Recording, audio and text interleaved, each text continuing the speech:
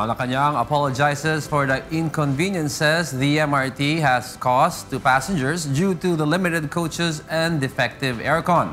Malacañang said that DOTC and MRT operator must study proposed crowd control. Nel Maribojoc tells us why.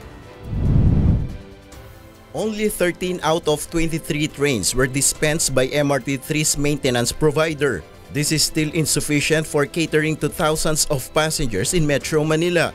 According to Deputy Presidential Spokesperson Abigail Valte, they are aware of the problems in MRT, particularly the lack of coaches and faulty aircon.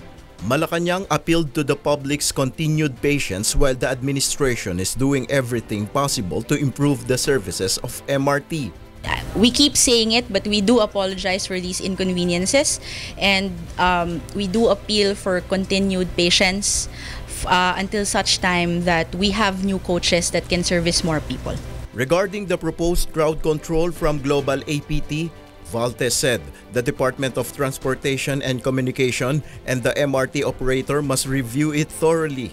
We'll leave it to DOTC to talk to the operator about in any case, their proposal to regulate. At this point, it's not very clear on how you pick passengers that way, but our policy has always been, if you notice that day-to-day, the number of coaches that are servicing the commuters do vary.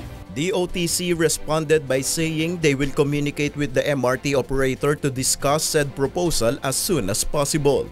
Kakusapin natin si GM Buena Fe kung gaano ba kung posible na gumawa nga ng crowd control measures para hindi masyadong siksikan sa MRT, no? Ang isang pangunahing concern ng MRT ni GM Buena Fe ay yung kaligtasan ng ating mga mananakay.